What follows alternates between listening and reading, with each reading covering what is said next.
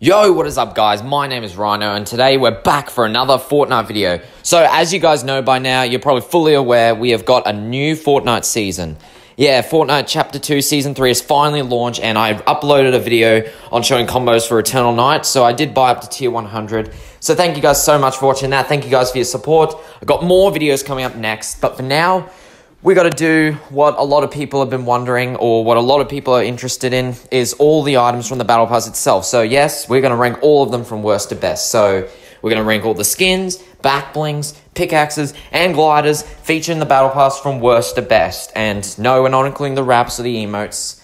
Not that I don't care for them, it's just wraps in the Battle Pass tend to be weak, and emotes, I mean, people have mixed feelings about the emotes, but when it comes to the skins, I feel like I can give somewhat of an objective point of view with the skins, even though everyone's entitled to their own opinions, and I have mine. We're going to rank them. And of course, before we get into it, I'm not going to ramble on too long. Make sure you use my code RhinoGamingYT before you buy this Battle Pass, if you haven't yet. And if you want to support me, you don't have to use my code, but it'll be much appreciated if you do, because your support means a lot to me and drives me to making content like this for you guys. But if you don't want to support me, I would recommend supporting someone smaller. Thank you, guys. Alright, so what do I think about this Battle Pass? Very solid, I would say. The reception to it has been pretty polarized, I'm not going to lie. Some people have really liked it, others have really disliked it. I don't see why. I think this is the best Battle Pass, based off first impressions, of course. So my opinions do change, and I am very aware that some of these opinions will change in the future. Like some of these skins I don't like, I might like, or other way around. But based off first impressions, I think it's the best one. The Season 1 Battle Pass was pretty meh, but then grew on me over time. Season 2 Battle Pass started off pretty good, but sort of went down on me over time, where Sky ended up being the best skin. But this Battle Pass, I think, is solid, especially the skins. So, of course, we have 7 skins here, so we're going to rank them all from worst to best.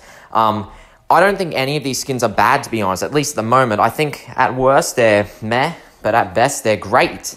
So yeah, so at the number 7 spot for the worst one, we have Scuba Jonesy. So I don't think the skin's bad. I think it's all right. I'm not really a fan of the way he looks without the mask. He just doesn't look like Jonesy. He does, but doesn't, if you know what I mean. He's like Bunker Jonesy. It's like he took his look from Bunker Jonesy, cut his beard short, and I don't know, it just looks weird. But with the mask, looks kind of cool. I mean, still, I'm not a huge fan of wearing scuba divers as skins. I would much rather wear the deep sea diver skins, deep sea dominator, deep sea destroyer. But compared to Wreck Raider, Snorkel Ops, and Reef Ranger, I think he's the best one. Pretty good, I would say. Okay, moving on to the number 6 spot, we have Siona. And this is a skin that I could definitely see growing on me over time, but I do like the idea. She's you can either wear her as a casual girl or an astronaut with the helmet. But still, the astronauts have kind of been overdone. And sure, maybe that's the same with other things, knights. And I am fine with this skin. I don't have many problems with it. But really, probably one of the only aesthetic problems I have is the hair. Like 4 ponytails, whatever they're called. I don't know about fashion, guys. I'm a casual person. But come on, really? But in terms of the way it looks, I think it looks really clean. I like the colors, especially that pink and blue one. And I like the idea of having either you can wear her like she's about to go to space and wear her like she's on Earth. I think that's pretty cool. But still, would I see myself using this skin often? Maybe in the future, but I don't know. There's just something about it that makes it appeal to me a little bit less. Okay, moving on to the number 5 spot, we have Jules. And this skin gives me the impression that this is an Australian-themed season. Because I am Australian, she definitely reminds me of a mixture between some sort of industrial Australian trade worker and engineer, of course. And also, yeah, some Borderlands vibes, but without the apocalyptic theme. And Jules is... I'm not saying Jules is a common Australian name, but it could definitely suit the alleyway. So yeah, what do I think of this skin? Yeah, I do like it. I did do a bit of engineering in high school. I do know a little bit about it. She's more of a mechanic than an engineer, let's be honest. Even though she did construct Ohm the Owl, which is basically this season's version of Ollie. Really good, we'll get to that in a bit. The skin, I mean, I'm not crazy about the second-hand style with the teal coat. And maybe I just need to use this skin more. No, I have used all these skins as I'm recording this, but I haven't used all of them enough yet, guys. I'm sorry. But I do think the skin's very solid. It's just, I mean, even though I am Australian, I don't really get into mechanics so much. But it's still a really cool skin. And I can definitely see it appealing to a lot of people. Definitely understand why so many people love it. Absolutely. Moving on to the number 4 spot, we have Ocean. This skin, she's got a bit going on for her. I really like it. She's very clean. She's got, again, she's ocean vibes, sort of beach themed. I love how she's in the trailer scene knocking out Ghost Brutus, stealing his mask and making her own. I really dig it. I really dig this skin. I dig the theme. It's got a lot of colors on it. Yeah, I really like it. Moving on to the number 3 spot, we have the meme skin, Kit. And this skin is just amazing. It's adorable. It's Meowscles' baby son, or daughter, I think it's son, on some sort of mecha suit. It's a mixture between Meowscles and Kit Bash. But I think it's better than Meowscles, and I think it's better than Kit Bash. It's adorable, and yet kind of intimidating as well. And that built-in emote, oh man, that built-in emote just does it. It's the best built-in emote in the game. You have the sweet and chill kitty kitty paws and claws songs from last season, and then just picks up into a heavy metal themed tune and turns himself into a freaking motorcycle and starts rolling around all over the place. I mean, if you did buy all the tiers or most of the tiers like I did, big way to flex, definitely. I love it. I love the built-in emote, and the skin I do think is very cool, sort of apocalyptic as well, despite what I said about Jules, and I think it's really good and really cool unique idea for a skin. Kind of like, we do see that like every second season or third season, like with Giddy Up or Peely. But this one's definitely unique, a baby cat controlling a robot suit. I don't know how he created it, but still, I think it's really cool. Really cute and intimidating. Moving on to the number 2 spots, we have Fade. And this is the tier 1 skin, and I mean, I do like the first edit style. I like the color scheme. I like the design. My one problem with it is the hair. Just not a big fan of that macaroni and cheese-like hair. But I do like the color scheme, like I said. The second style, the mask, definitely looks nicer. But it's the third style that you get at tier 100 that does it. That third style is just so good. Yes, it is kind of like Drift. But in terms of Drift style, the max style, if you compare it to Drift's max style, I actually like it more. Purple, grey, black looks awesome. And that mask just looks so fire. Kind of like Ragnarok, Master Minotaur mask. It's a mixture between Drift, Ragnarok, Master Minotaur, and Stratus from the Season 9 Battle Pass. It's really freaking good. I love it. Even the first style is pretty decent, but again, not a fan of that hair. But other than that, this is the perfect tier 1 skin. And definitely could see being the best to some of yous. But at the number 1 spot, I had to cop out. I had to give it to the tier 100 skin, Eternal Night. And you might be thinking, oh, but this skin's lazy. It's just female Black Knight looks bad, or female Ultimate Knight looks bad. Yeah, I could see why you'd be thinking that, but shoot me down for this. I think it's better than Ultimate Knight. I really do. I'm not saying that I like female skins any more than male skins. I do prefer both skins, either male or female skins, but I think the armor on her, on Ultimate Knight, is just a little too bulky for me. It does look cool, I just never use it. Whereas on this, because it's based off the armored style Ultimate Knight, I think it looks really nice, really clean.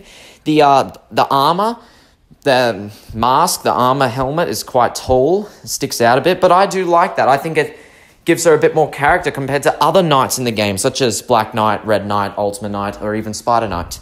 And the styles, again, it's similar to Ultimate Knight. I do love Ultimate Knight, and I love how we got these styles. The shield's very nice.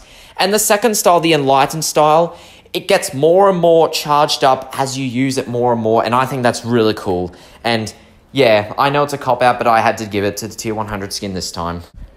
Okay, now moving on to the back bling. So we have 6 back blings here. One of these skins doesn't come with a back bling. At the number 6 spot, we have the Deep Dive. And this is just, it's kind of similar to the Air Tank, but I actually like the Air Tank a little bit more because I like how it's smaller. I like how it's a bit smaller, more compact, and the shark design has. This one is bulkier, just as the Air Tank going. But it does have 2 other edit styles, which I do think are better than the default. But other than that, I'm not crazy about this back bling whatsoever. Moving on to the number 5 spot, we have the Beach Combo. And this back bling, it's kind of a bag with different parts from the beach on it. I do like that vibe of it, the summer theme it's got here, which since it is basically somewhere on the other side of the world, it's or where you are, I think, and because of what happened last year, this will be summer themed this season, and this is definitely a summer themed backbling. Not crazy about it, but still, it's kind of nice. Moving on to the number 4 spot, we have the Ohms Perch, and no, it's not a pet, surprisingly, or maybe it is, but they just disguise it as backbling so they'd get more people to use it, because Epic knows that people don't really use pets, despite the fact that you can pet it. But it's very nice. I actually like this pet. It's not too bulky. It's unique. Mechanical owl that Jules constructed. I think it's really good. But I probably just won't use it often just because I don't use pets. But it'll probably be one of my most used pets. I don't know.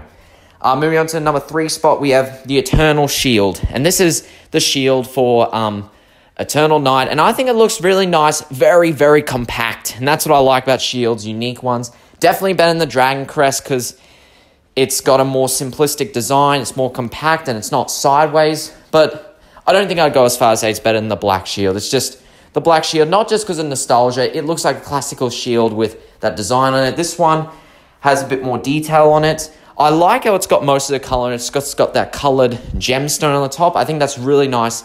Maybe me or others will warm up to the shield later on. I do think it's really good, but not better than the Black Shield.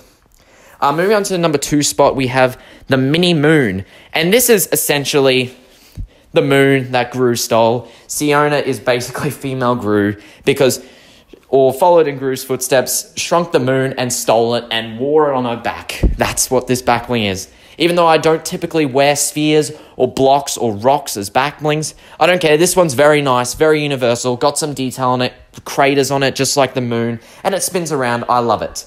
But at the number 1 spot, easily the best backbling of this battle pass, the Infinite Bloom.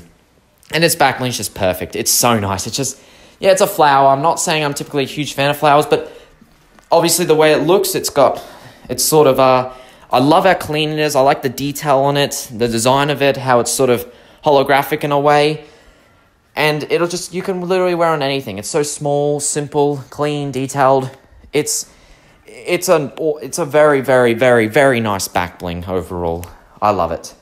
Okay, moving on to the pickaxes. At the number 7 spot, we have the dive knives. And we had something this season where all of these pickaxes are dual-wielded, but you have the option to use them either dual-wielded, a one-handed dual-wielded pickaxe, or a two-handed single pickaxe, which I think is awesome, and I think they should do that more. Even though the animation, it would take a bit longer. Like, they came out with so many dualies last season, so many boring dualies. And if there are some people who genuinely hate using dualies or don't use dualies at all, I don't see the point. And I don't see why they can't develop an extra pickaxe or just simply a bigger double-handed version of that. But for some reason, this is the only one that's not like that. It's just another simple pair of dualies, nothing special about them, pretty boring, pretty simple. But at least they're clean. But again, that's kind of the case with most of these bladed dualies. But at least they're all black, so they are pretty universal, so I will say that. But still, not crazy about them whatsoever. At the number 6 spot, we have the wrenches. And this, based off the first style, the dual-wielded style, I think it's very nice. I love the idea of having spanners as a pickaxe. Tradey tools. I think they're really good. And the way they're designed, they look like they've been constructed from different tools. And I really like it. It's just the other style, the single-handed style. Like, I know some people who are into mechanics are going to like it. Me, I just don't. I much prefer the wrenches. I'm going to go with the dual-wielded version of this one because it's very nice. And I just wish it had a slightly bit more aggressive sound. But still, they're cool. I think all of these pickaxes are good. None of them are bad except for the dive knives.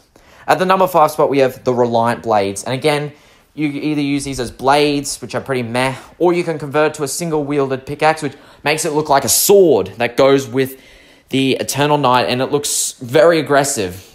Basically, a sword as a single-wielded pickaxe, definitely better than the dual-wielded pickaxe. It's grey and black. It'll go well with a lot, and it sounds very nice.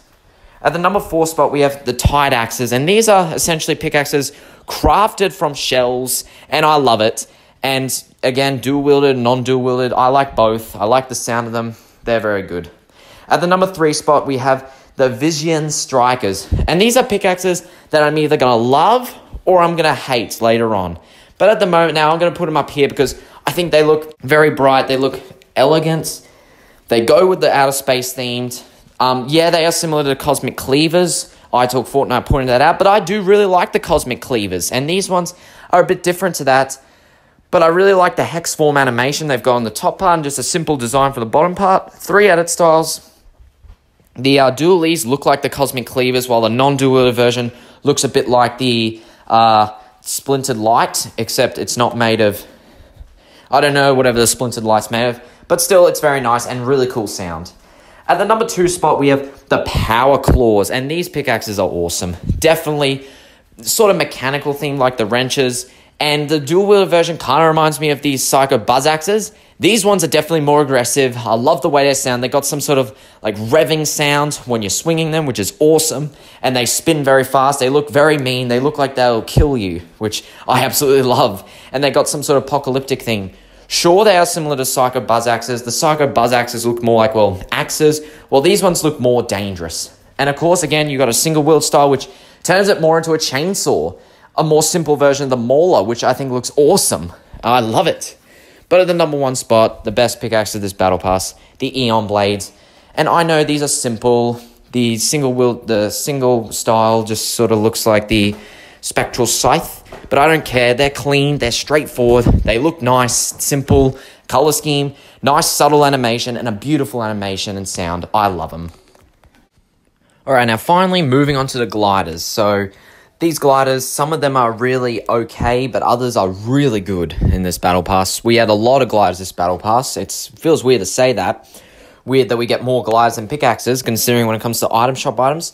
We barely get gliders anymore because not that many people buy them. So they give this chance to put them in the battle pass to give people a reason to get them. Because Epic knows that not a lot of people are just going to buy gliders anymore. But we have 9 of them. And at the number 9 spot, we have the Top Sail. And this is just, it's a glider constructor, boats. Kind of reminds me of Turk vs. Riptide's glider from Chapter 2, Season 1.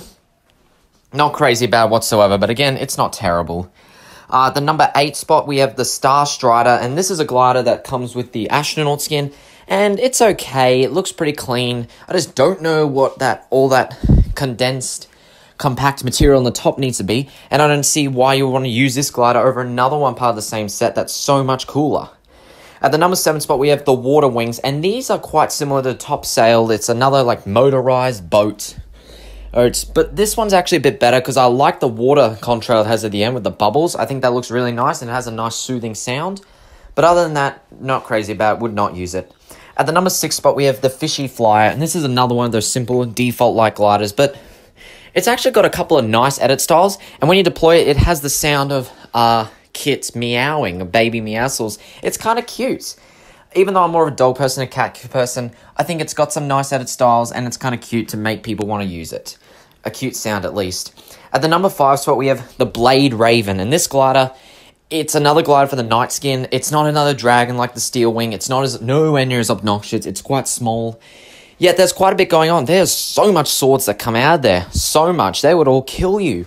And the way they come out, it sounds really nice. It's similar to the Kabuto, which is that glider for Shogun, in the way it deploys and the way it looks. It's a little bit bigger.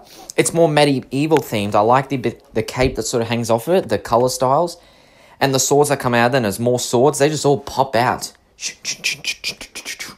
Really nice. At the number 4 spot, we have the Ohm. And this is the next Ollie. It's Jules, the engineer's mechanical owl pet, as a glider. And if you're using this with Ohm's Perch BACKBLING / pet, whatever you want to call it, it comes out and you just catch onto it with the repair wrench, the second style of the wrenches. And I think that's a pretty cool idea. And overall, it's just a nice glider. It's so nice to have another bird for a glider. I love birds for gliders. This one's not massive. It's not obnoxious. It's quite small, actually. And it's just very nice. It has a beautiful sound as well. Not better than Spirit, though. Moving on to the number 3 spot, we have the Umbrella. And this is the customizable umbrella this season. Do you have to win a game to get it? No. You just need to customize it. You need to tier up. You need to do challenges so you can unlock different parts. It's basically the Maya version this season. Instead of being able to customize a skin, you can customize your own umbrella. There's so much you can do with it. Definitely should get more of these in the future, and I love it. Love all these options. Love how we can customize things, and I love how we can customize a glider. an umbrella, one of the more popular gliders, if not the most popular. So I just love that. And not having to grind just to get that win so you can get that umbrella, whether if it's good or bad of that season. It's just the same one. Moving on to the number 2 spot, we have the Convergence. And this, it's basically an upgrade version of the Arcana. It's got more detail. It's got the shattered effects. It looks nice. It looks better than the Arcana. So rip to the people who bought that. It's just a beautiful glider overall and not too bulky, not obnoxious. It's not going to get in your way whatsoever. It's going to be very popular. But at the number 1 spot, we have the Comet Crasher. And this glider is just amazing. It's the Meteor from Season 3. Brings back nostalgia. And yes, you guessed it, you can stand on it. And yes, this is the other glider of the Star Strider. And it's kind of like with last season. Tina had this glider, a glider like this. The first glider you can surf on. And she also had another one that's just normal. I guess for people who don't like the idea of that. But still, who doesn't like this idea? It's the next best thing from an umbrella. There's no reason to use her other glider, the Wild Blast, whatever it was called, over the other one, the Kaboom. Same with this one. There's no reason to use the other glider of this one. This one's just too good. It's awesome. Probably the best one. Probably, because you're riding on a Meteor. How much cooler could it get? Alright, well, that pretty much wraps up the list. So if you guys enjoyed this video, don't forget to leave a like, comment, subscribe. Tell me what you want to see next. Tell me what you think of this Battle Pass. I think it's really good. And also stay tuned for more videos. And guys, thank you so much for 4,000 subscribers. We just hit it as I'm filming this. I love you guys so much. And there'll be a video coming up for that soon. Another video to thank you guys and to give you guys some news and updates. But until then, stay tuned and I'll see you next time. Bye-bye.